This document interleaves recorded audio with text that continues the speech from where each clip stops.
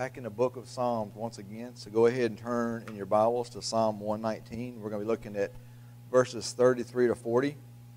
And tonight's message is entitled Finishing Strong.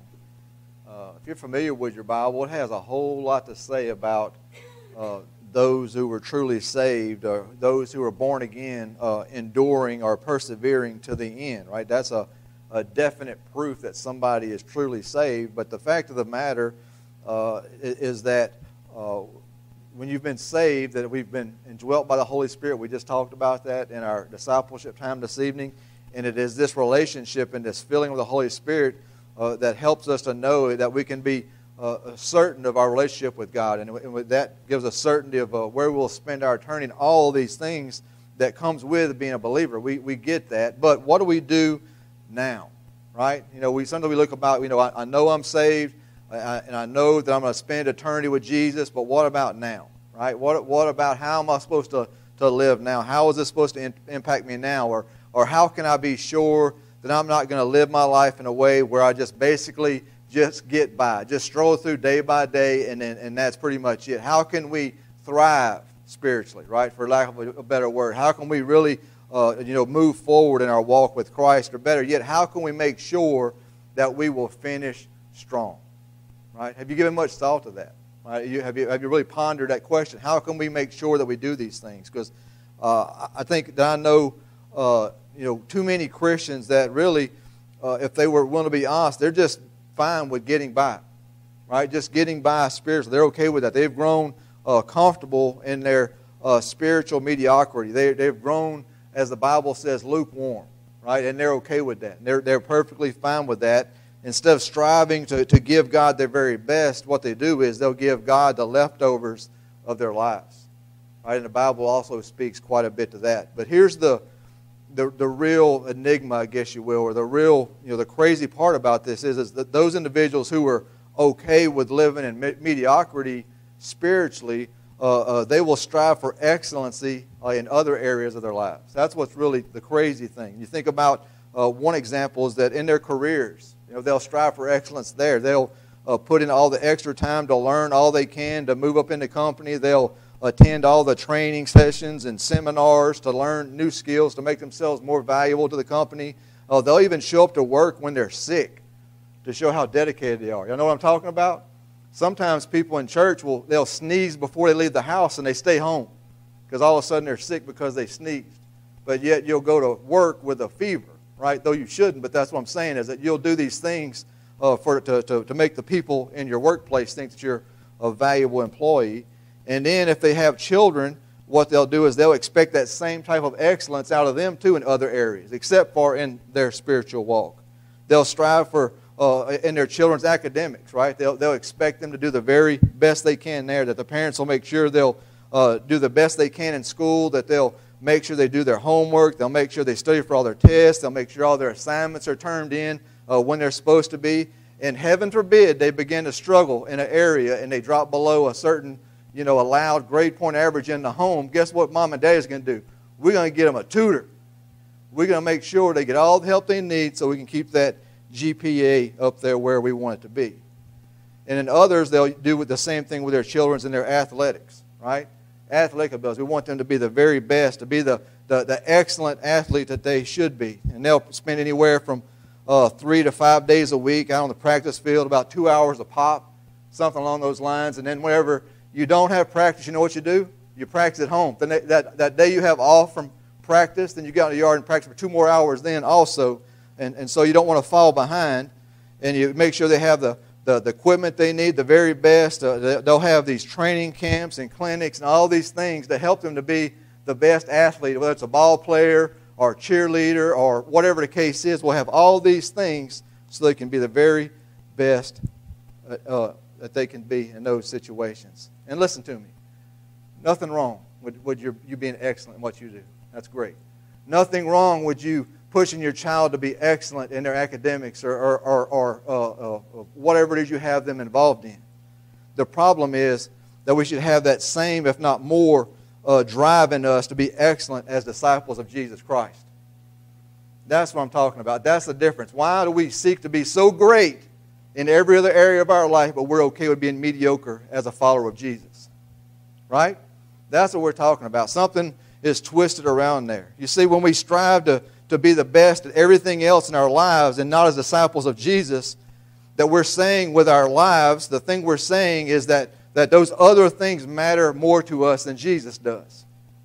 That's really what it comes down to, and that is totally unacceptable, or at least it should be, for a follower of Jesus. You see, as Christians, if we're not striving for excellence in any other area of our lives, let us please, please, please be striving for excellence as disciples of Jesus Christ. That's how we will finish strong. You see, many people start well in the faith, right? We just talked about that with the parable of the sowers, that people will start well in their faith, but very few finish well. And even less can say they honestly finish strong. That the Bible gives us example after example after example of men who began well but faded over time. We think about Lot. We think about Samson. We think about King Saul, just to name a few from the Old Testament. And then in the New Testament, we have the Apostle Paul writing of a man named Demas that was a faithful servant, worked alongside him, winning souls and sharing the gospel from city to city as they moved along. But as we see in Paul's last letter that he wrote, it says that Demas had forsaken Paul because the pursuit of worldly things had drawn him away. Right? And so the writer of this psalm, what he is doing, he's wanting to, or voicing with his words, he's writing this down, that he wants to finish strong, is what he's saying. He wants to finish strong. He doesn't want to just get by, and he doesn't want to fade towards the end, and neither should we. Right? That should be a prayer of ours, that we should join in him in the same way. That finishing strong doesn't happen by accident. Finishing strong only happens if you plan for it to happen. Right? What are the steps that we can take? How can we make sure that we finish strong? And that's what we'll see here in these 8 verses from Psalm 119. They're going to give us 4 essentials for living a consistent Christian life that is certain to finish well when our time comes, that we'll be able to finish strong. So go ahead and grab your Bibles and stand with me as we honor the reading of God's Word together. Psalm 119, verses 33 to 40. Says, "Teach me, O Lord, the way of your statutes, and I shall keep it to the end. Give me understanding, and I shall keep your law. Indeed, I shall observe it with my whole heart. Make me walk in the path of your commandments, for I delight in it. Then incline my heart to your testimonies, and not to covetousness. Turn away my eyes from looking at worthless things, and revive me in your way. Establish your word to your servant, who is devoted to fearing you. Turn away my reproach, which I dread, for your judgments are good. Behold, I long for your precepts. Revive me in your righteousness." Father, we give you thanks for your word. Lord, we ask that it would wash over us tonight and would reveal where we are, exactly where we are as far as our commitment to you.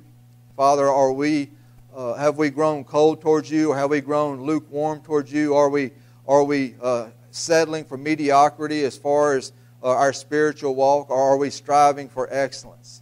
Are we committing ourselves to you as we should? Father, help us to be the type of church that's pleasing to you. Help us to be the individual followers of Jesus that are pleasing to you. Help us to finish strong. We love you, and we ask these things in Jesus' name. Amen.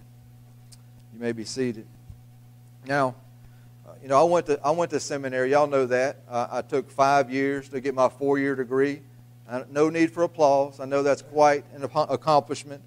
But you don't have to go to seminary to read this passage, these verses that we have here in front of us, and see that the Word of God is the emphasis of all 8 of these verses. Right? You can see it. Every single one of them has some type of an allusion to the Word of God. In fact, every verse in Psalm 119 mentions God's Word in some form or fashion. Right? That it's over and over again you see this. That's the theme of this psalm. And of course, for those of you who know about your Bible, whenever you think about Psalm 119, what is it that stands out? What's special about Psalm 119? It's the longest. It's the longest chapter in the Bible, and so that's something else that you can store away. It's the longest chapter in the Bible, and it's really it's longer than some books in the Bible when you think about it like that. So it's this incredibly long continual song of praise. Basically, the author is unknown. We don't know who wrote it. And as also, we don't know the time of the writing either, though some have speculated that it may have been written after the Babylonian exile, and I'm not even sure why they would presuppose that, but we don't know, and it really isn't important. If it was, then we would know. The Word of God would have told us that. So basically, Psalm 119 is this 176 verse song that expresses a love of and a need for God and His Word by His people. That's basically what this is, that you be singing this psalm of praise. And so if we're to finish strong, it will be because of the centrality of the Word of God in our lives, right? That's what this psalm is all about, is it's the centrality of the Word of God in a believer's life, that we'd be able to live this way now and to assure that we finish strong at the end of our days. And so I would just invite you to please don't miss also seeing our dependence on God as we strive for excellence and maturity in His Word. Right? Because sometimes if you just hear me saying, well, Brother Mike, you're pushing us and you're saying do all these things, and you may be thinking that it's just your willpower, right? Just that muster up and get it done. That's not what I'm saying at all, that God wants this for us, that He desires for us to do this, and His Holy Spirit will enable us and empower us to do these things as we continue to grow and seek Him. See, this isn't about our willpower at all. It's actually all about God working out His will for our lives through the revelation of His Word to us, right? And so that's what we're going to see over and over again as we work our way through these verses. So the first essential for finishing strong is to learn the Word of God, right? That kind of seems basic, but that's where you got to start. You got to learn the Word of God first. Verses 33 and 34 says, "Teach me, O Lord, the way of your statutes, and I shall keep it to the end. Give me understanding, and I shall keep your law. Indeed, I shall observe it with my whole heart." And so verse 33 is where I got the idea for the title for this sermon, where it says to keep it to the end, right? To finish strong. That's where I got the inspiration for the title. And in these verses here, the psalmist used the terms your statutes and your law to refer to God's Word in these couple of verses here. And the psalmist, he had no illusions, right? He had no thoughts or of his own ability to be able to fully know the meanings of the Scriptures on his own. And neither should we, right? That's what he's saying here. That I'm not capable of doing this. I'm not capable of knowing these things. That God must teach us His Word, right? He's the one who must do this. Why, whenever I get done praying after I read the Scriptures, and I say that to let us sit under God's Word tonight, teach us your Word. And if you're expecting me, your pastor, to be able to teach you fully the Word of God, you're going to be let down. If you're expecting your Sunday school teacher to be able to teach you fully the Word of God, or your discipleship teacher to be able to teach you fully the Word of God, then you're always going to be left wanting more. God is our teacher. He is our ultimate teacher. God is the one who will teach us His Word. God must give us the understanding of His Word. Now, anyone can read the Bible, right? You know that? It's not like it's coded or you have to have certain glasses to be able to read the Bible. Anyone can read the Bible. It's a book. In that sense, it's just letters on paper. It's ink. It's nothing special or magical. Anyone can read the Bible. But listen, only Spirit-filled believers can understand it. I mean, really understand it. I mean, you can understand the grammar and stuff like that, but really get the meaning of what the Word of God is saying. That the Apostle Paul made this clear in 1 Corinthians 2:14. He says, "But the natural man does not receive the things of the Spirit of God, for they are foolishness to him, nor can he know them because they are spiritually discerned." That the Word of God is a spiritual book, and it is spiritually discerned. And so just as salvation is a work of God's Spirit drawing us to Himself, it is also God's Spirit that teaches us and gives us the ability to understand the Scriptures. That's how it works, right? And so you say, well Brother Mike, that makes sense, but how exactly does that work? Explain it to me how this process works. And I would say it begins with a whole lot of prayer, right? A whole lot of prayer. That's where it begins. We pray before we read the Bible. We pray while we read the Bible. We pray after we read the Bible, right? That's how this happens. That Warren Wiersbe put it like this. He's another great Bible commentator that I use pretty regularly. He says this. He says, "We must pray for spiritual enlightenment so we may learn God's Word and the way of His Word. It is not enough to read the Bible, outline the books, get answers to questions, and be able to discuss theology. We must come to understand the character of God and the working of His providence. Prayer. That's how this happens. That's the main component is prayer. And in case you haven't noticed, we pray a lot here every time we get together. Have y'all noticed that? You just kind of, if just think about maybe next week and get you a piece of paper and your pencil and put a mark on it every time we pray, every time we gather, every week here. We bathe everything we do here in prayer. That's the reason for that. A reason behind it is depend upon God. We have a group of men that meet here every Sunday morning at 9:30. And you know one of the main things that we pray for every week? We pray for surgeries and concerns, but you know one of the main things we pray for is for our understanding. For teachers and for myself to be able to preach and to speak and for people to be able to learn the Word of God. That's one of the main things that we speak of or ask God to do every week. We pray again to dismiss to Sunday school. We pray again whenever the Sunday school hour, the lesson begins. And I'm sure the men's class does and the ladies' class do also. We pray to dismiss after Sunday school. And then we open in prayer before the worship service. And then we pray for the offering. And most of the time, the people that pray for the offering, you know what they ask also? That we'd understand. Pray for the pastor to be able to speak the words of life, that we'd have the understanding that God would speak to us over and over and over again. And then I pray after I read the passage that we would understand that the Spirit of God would teach us. And I also pray at the end of the message. Right? And then someone else will close us in prayer before we dismiss and go our separate ways. In case you weren't able to keep track, that's 9 different prayers that we have here on a Sunday morning. And I would also hope that you pray before you ever leave your house. I hope that you've been praying during the week that for your own heart, that you would receive the wisdom of God as you study your Sunday school lesson, that you're praying for your teacher, that they'd be able to teach well that week, that you would pray for me, that I'd be able to preach well and faithfully week after week. And so one of the key components that we see here that's necessary for us is prayer. You see, we read, we study, we listen to the instruction of God's Word. Right? We have those things too. We attend, we get involved. All these opportunities that we have here, Sunday school, discipleship training, both morning and evening services, the midweek devotional and prayer time. And that's just what's available to you here, not to mention what you do on your own. Hopefully you're doing things on your own, in your homes away from here. And I would say, yes, that God has gifted men and women and given them to the church to be able to teach His Word. That is absolutely true, and I'm so thankful for that. But we're also to develop our own discipline to learn, to study and read God's Word on our own. Begin to feed ourselves, if you will, right? That I instruct you and equip you to be able to read the Word of God for yourself, to pray on your own, to get your own resources and things, to be able to understand and study the Word of God for yourself and ask God to teach you. You see, that's why I've encouraged all of you to find some type of a Bible reading plan, right? I found one last year, and I got one for us this year. And if you don't like those, there's plenty more online. And as a matter of fact, your Sunday school books also have reading plans. There's no shortage of information to help us to be able to connect with the Word of God, to be able to find a way to grow some consistency in our time with the Word. And so we must never cease to be learners.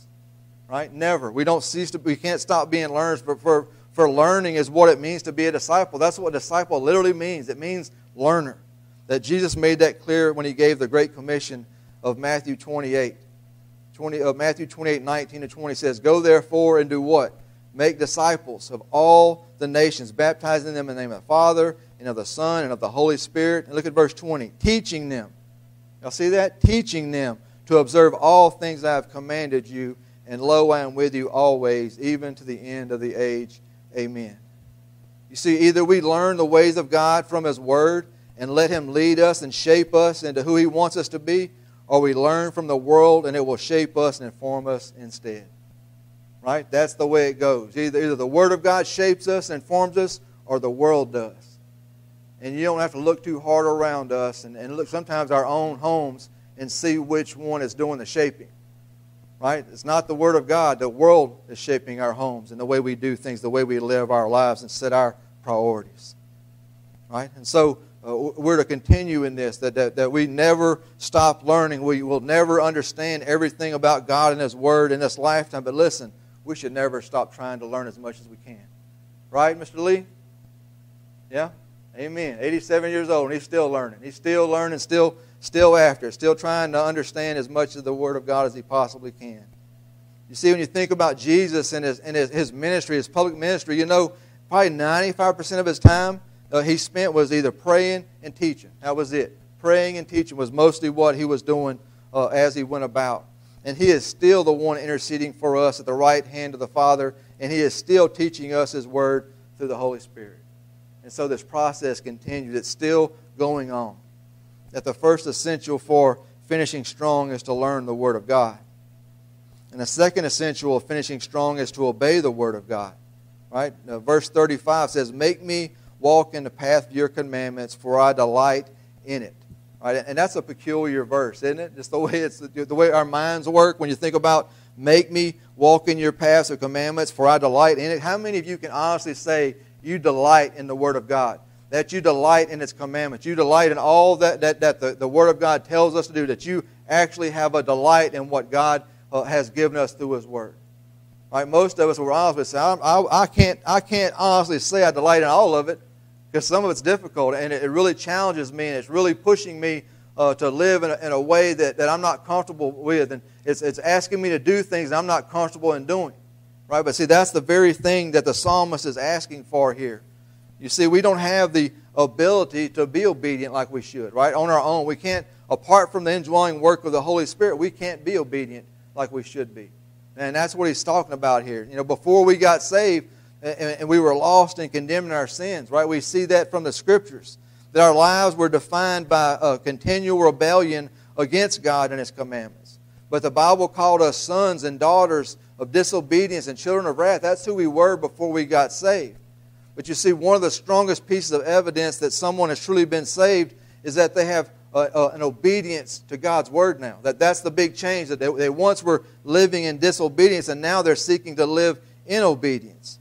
And so, you know, when you think about after you got saved and you look back over the rest of your life, or leading up to the point where you got saved, and you think about and how you lived your life, you know, it shapes who you are, right? And now you understand that the price that Jesus paid for you to be forgiven of your sins, and all that entails. You begin to hate it whenever you stumble and when you're sinned, right?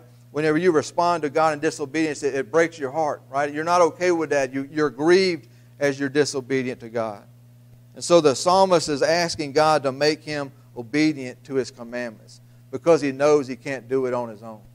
And we should do the same thing. Ask God to make me obedient. Help me to be exactly who you want me to be. You see, the key to this type of obedience, though, is that we must, that we must have a delight for God and a delight for His Word, and that's one thing that we must ask God to grow in us. You see, it's a joy to be obedient to God and His Word, not a burden. We touched on this tonight. It's the same type of thing. It's that it's a joy and a pleasure. It's a privilege that we even have God's Word. It's not a burden. It's not like a slave obeying his master to avoid being punished, right? If that's why you're reading the Word of God, or why you're coming to church, or whatever it is, if you're doing it so God's not mad at you, you're doing it for the wrong thing. You're doing it for the wrong reasons. It's more like a grateful child that wants to be obedient to please his or her parents. That's a better way of looking at it whenever we seek to be obedient to God and His words. You see that we all know what our lives look like when we try doing things our own way, don't we? We know. We can look back to our lives. If you're a believer, you can look back to your life before you got saved and what a mess you made. And even now, as a believer, when we find ourselves kind of drifting spiritually and begin to do things on our own and go in our own direction, we make those same mistakes over and over again. We know that. We know from examples that we see that we destroy ourselves. And Proverbs 14:12 even says it. It says, "There is a way that seems right to a man, but its end is the way of death." Right? There's a way that seems right, that this is the way it should be done, but it's wrong. If it's not God's way, it's not the right way. And so there's an unmistakable connection that we see here between these first two essentials of finishing strong. You see, it's not enough for us to simply learn the Word of God. We must commit ourselves to doing all that it says. That's what James made this statement, or made it clear in his epistle in James 1:22. He says, "But be doers of the word, and not hearers only, deceiving yourselves." You see, it's good to have a quiet time. We should do that. But don't just have a a quiet time in the morning with the Word of God, do what the Word of God says. Right? Don't just read it and check. And like me, I got a highlighter. I'll take my highlighter and mark off. After I get done reading the Scripture for the day, I'll mark it off.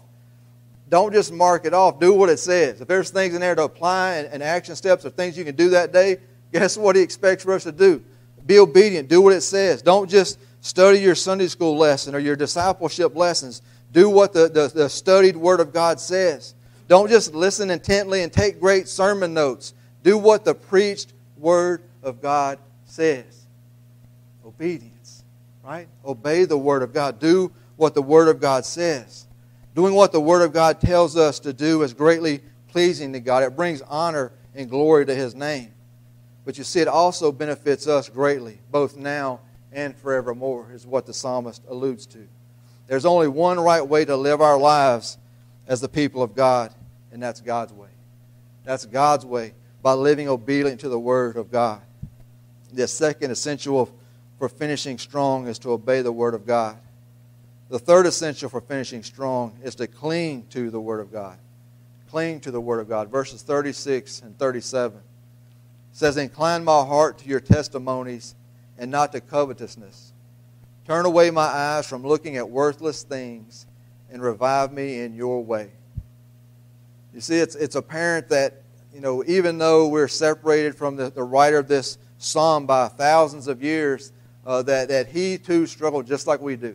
Some things are common with all people, that we all have this problem with coveting worthless things.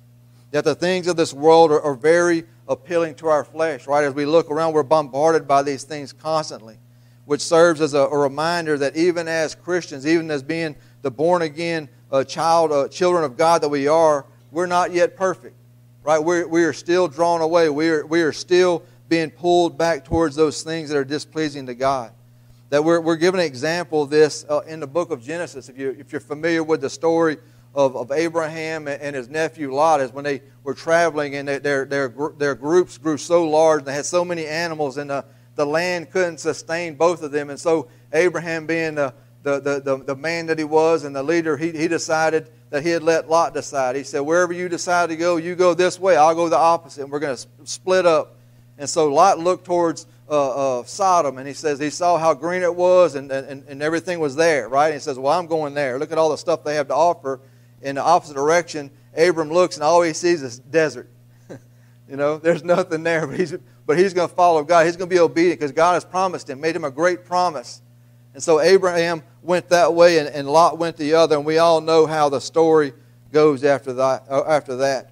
That Abraham, his life prospered. He went towards the land of promise, and God was honored with him, his decision, and his nephew, things went poorly for him.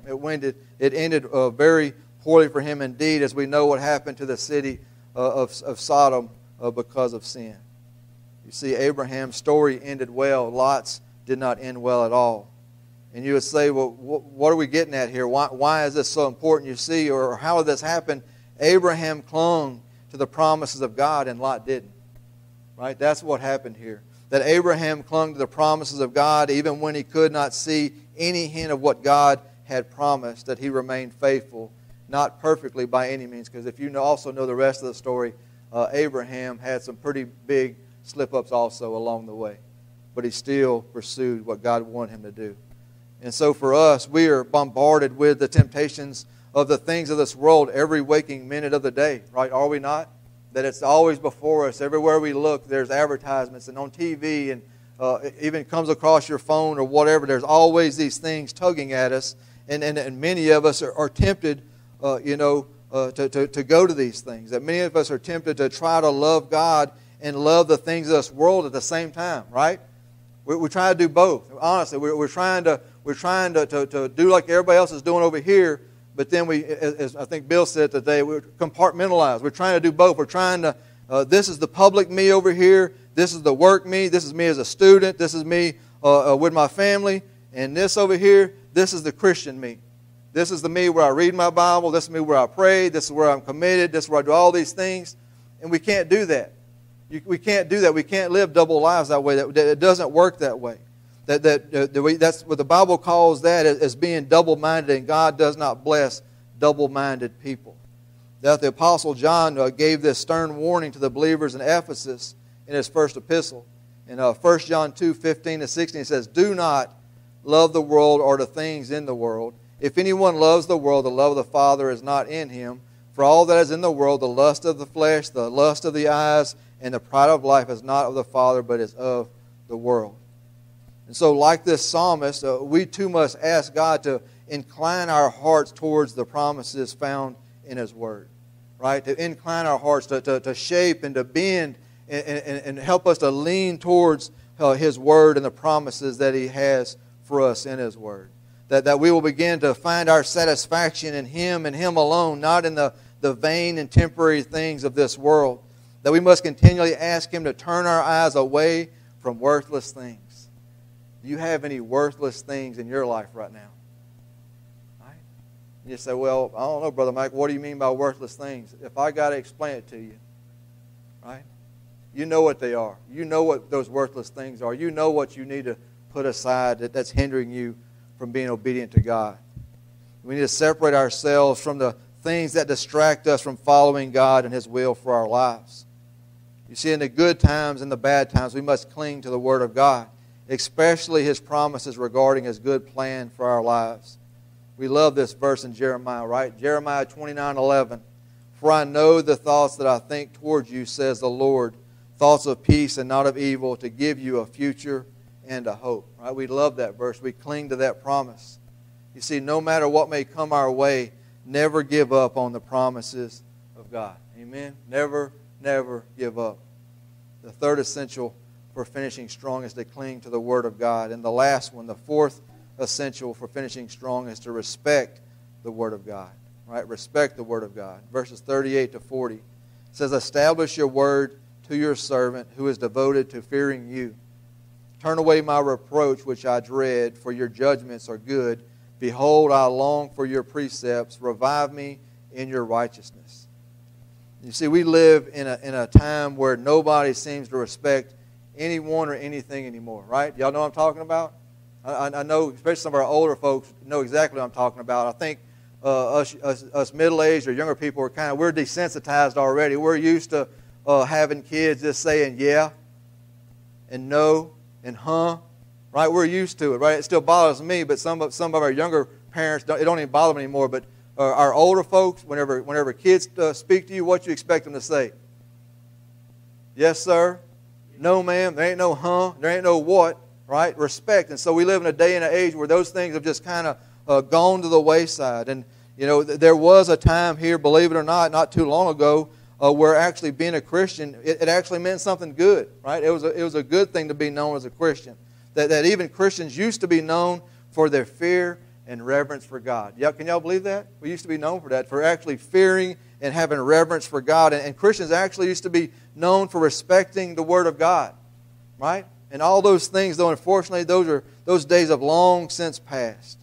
That we can have a revival meeting every other week, and I think some churches do around here. It seems like that they have a flyer on our door for somebody having a revival meeting.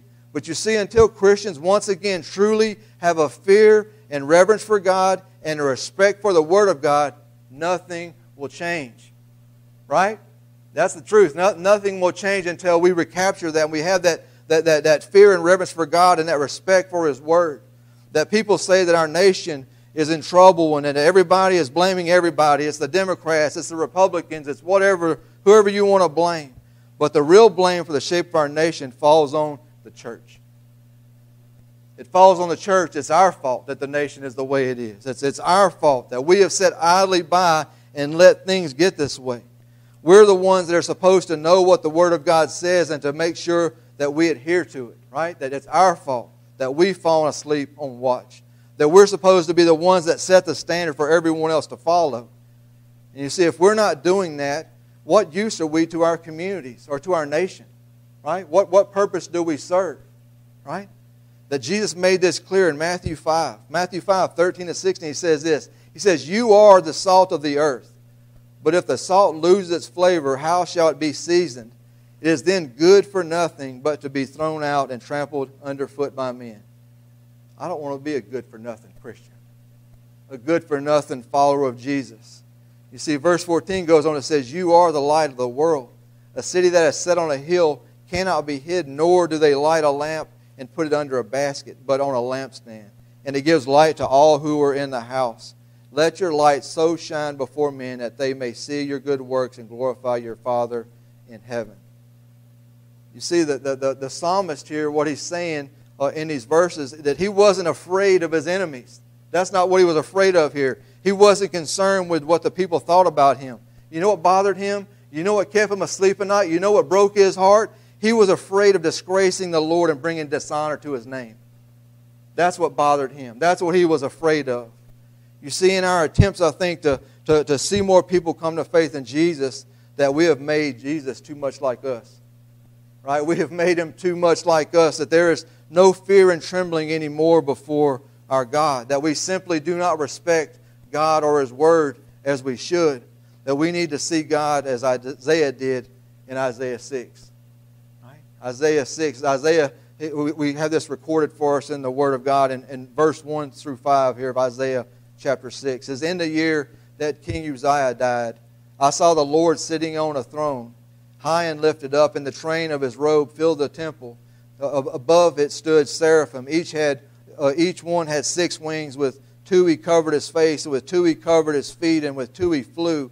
And one cried to another and said, holy, holy, holy is the Lord of hosts. The whole earth is full of His glory.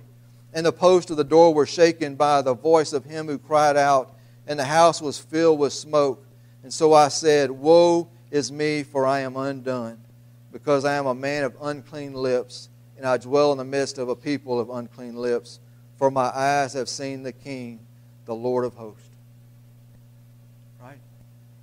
Do we have that type of awe? Do we see God that way?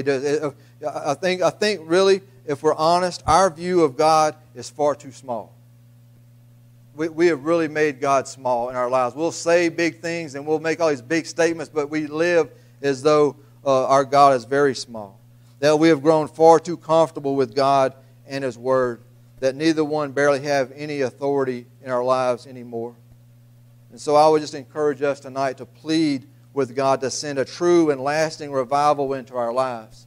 A true and lasting revival, not one we got to keep having it month after month, or one in the fall and one in the spring and one in the summer and one in the winter and one for homecoming and on again, just making these just routines.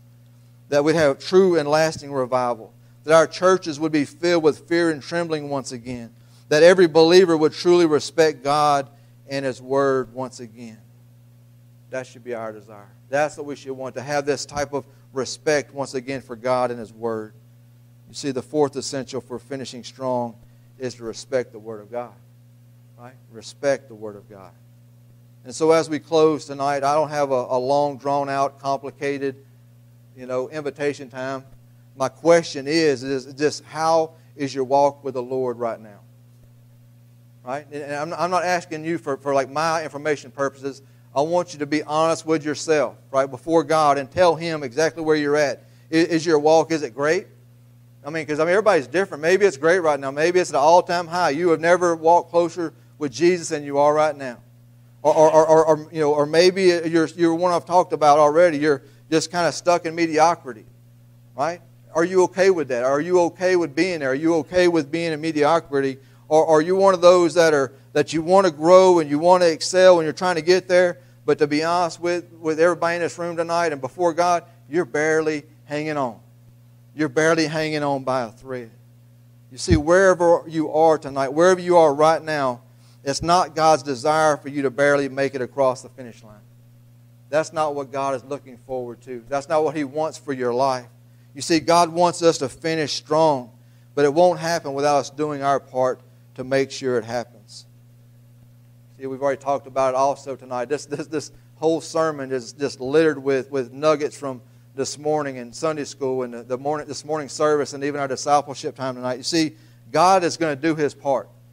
Right? God, we're partnering with Him. We talked about that God will do His part. We don't have to concern ourselves with that. And so how we finish in this life is directly related to our attitude towards the Word of God. Right? That's what this psalmist is pointing out. How we finish is directly related to how we, our attitude and our response to the Word of God. To finish strong is essential that we learn the Word of God, that we obey the Word of God, that we cling to the Word of God and respect the Word of God. And so stop settling for mediocrity in your walk with Jesus. He expects more. He deserves more. It's not how you start, it's how you finish. And so let's be sure to finish strong. Amen? All right, let's pray and we'll have a time of response. God, we thank you so much for this day. Lord, my heart is full. My mind is full too, but my heart is so full today. I've been challenged. I've been encouraged. Lord, I've been convicted of many things in my own life. God, help me to be the follower of Jesus I need to be. Help me to be the pastor of this church that I need to be. Lord, help us each one to examine our own hearts tonight and just to be honest before you that we're so good at putting on these masks. We're so good at playing this game where we all act like everything's okay and we'll say spiritual things and we know how to act. We know what to say. But deep down inside, where are we spiritually? Are we dry? Are we in a desert? Are we stuck in a deep, deep valley? And do we need help getting out? God, help us to look to you tonight and say, Lord, incline my heart. Help me to love your word. Help me to find delight in your word. Help me to learn your word. Teach me your word. Give me the understanding of your word. And then give me the desire to do what it says, whatever that may be. God, I thank you for this church. I thank you for what it means, this community. God, help us to be useful to you. Help us to have a desire to move out of mediocrity if that's where we're at. Help us to desire excellence in our lives as disciples of Jesus. And Lord, help us to finish strong. To not just barely get by, not to just barely finish, but to finish strong. We can only do that with your help. God, thank you for your Spirit. Thank you for Jesus. Thank you for the cross. We love you and we ask these things in Jesus' name. Amen.